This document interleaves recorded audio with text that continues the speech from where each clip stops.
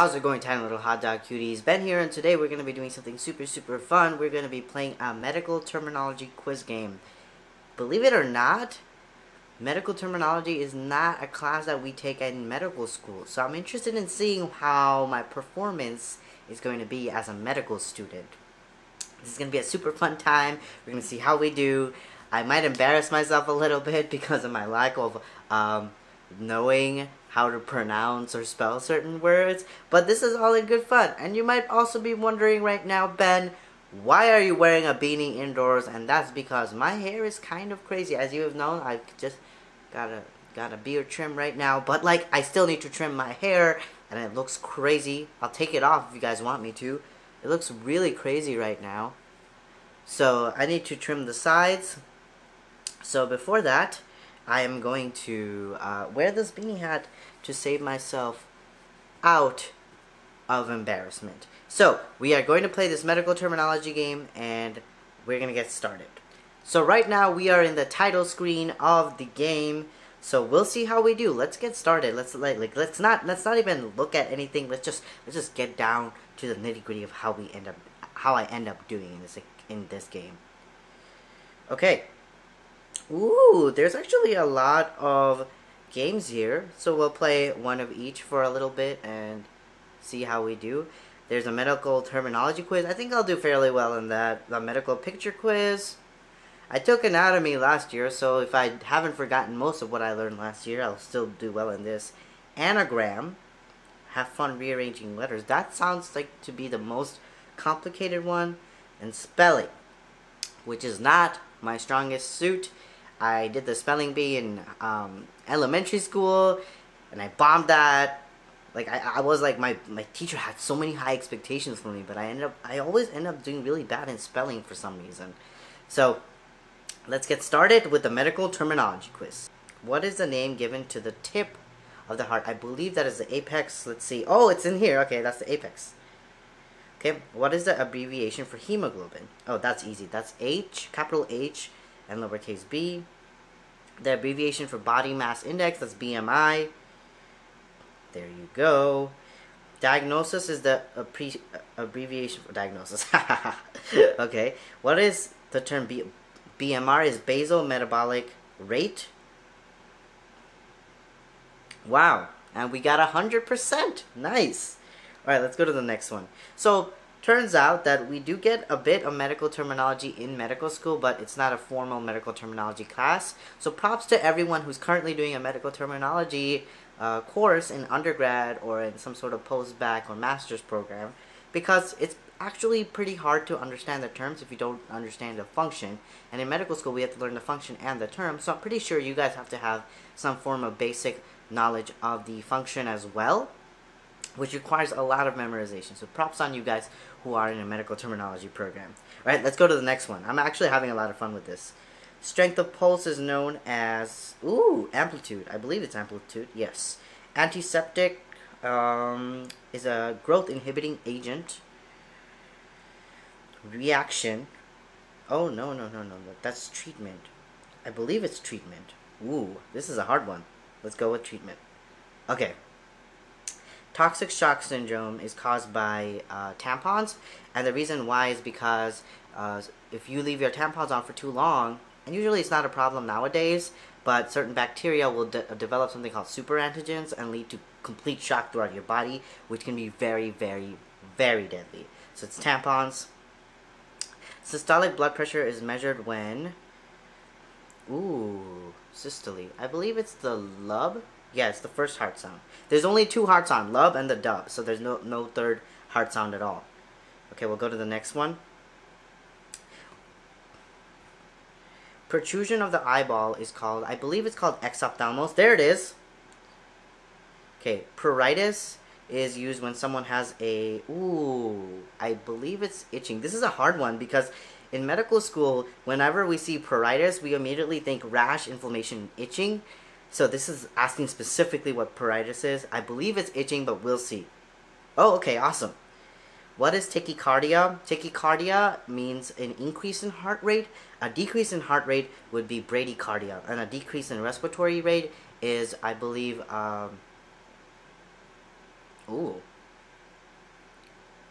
lie. I actually don't remember that one.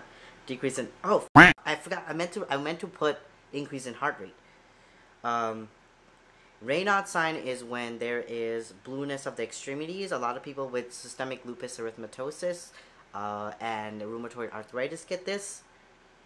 And that's because your blood vessels will vasospasm in your fingertips, leading to poor blood flow to your extremities. Average normal blood pressure is usually 120 over 80. See, you guys are also learning a lot from me with this game, so this is actually super cool. Alright, we'll go to the next one. What is PCV? I don't actually know this one. I believe, let's go with packed cell volume. That's the one that makes the most sense. Alright, awesome. Bluish discoloration of the skin, that's known as cyanosis. The medial chest bone. The medial chest bone. What? Medial chest bone. Okay, so it's not the, okay, the humerus is like this area. So that wouldn't be it. The sternum. Oh, it's probably the sternum. That's what it's asking for. This is like a really weirded way to ask that question. Unilateral paralysis affecting one side of the body is called, that's called hemiplegia. Hemi meaning half. Awesome. We got it. The term hyper in medical term, hyper usually means a lot. So when someone says hyperplasia, that means a lot of cells has been growing. So it means increase or excessive. Damn, we're doing great. We're doing great, guys. We're doing great, guys. Except for that one question that I missed because I tapped the wrong answer. Alright, let's keep going. Blood in the urine is called hematuria. Hem meaning blood, and turia, or with the urea at the end, means urine. So it's hematuria. Oliguria is, as you've seen in the third answer choice, means loss of fluid in your urine. So that means you're dehydrated or something similar to that. The term itis refers to inflammation. Whenever you say inflammation, you mean itis. The outer layer of the heart, I believe, is called the epicardium, and it's on here, which is great. The study of tissues is called histology. We got this, guys. We got this. Glucose in the urine is, I believe, it's called glycosuria. Again, glyco meaning sugar and urea meaning urine. Makes a lot of sense when you start learning the root words. So if you are in a medical terminology class, a great way to do really well, even if you have no idea what the question is asking, is look at the root words, and you might end up coming to the answer. Accumulation of a blood in a joint is called, that's hemarthrosis. Hem meaning blood, arthrosis meaning the joints, That's why when someone has arthritis, it's inflammation of the joints. A woman who has never been pregnant is called I believe that means nulla gravida. Nulli meaning none, and gravida meaning birth, so no births. Okay, awesome. Removal of the bladder is usually called a cholecystectomy. There it is. Red blood cell count is really easy. It's RBC. Oh, they want to know the actual name of a red blood cell. That's called an erythrocyte. Voiding of urine is called, it's micturition. This one almost got me.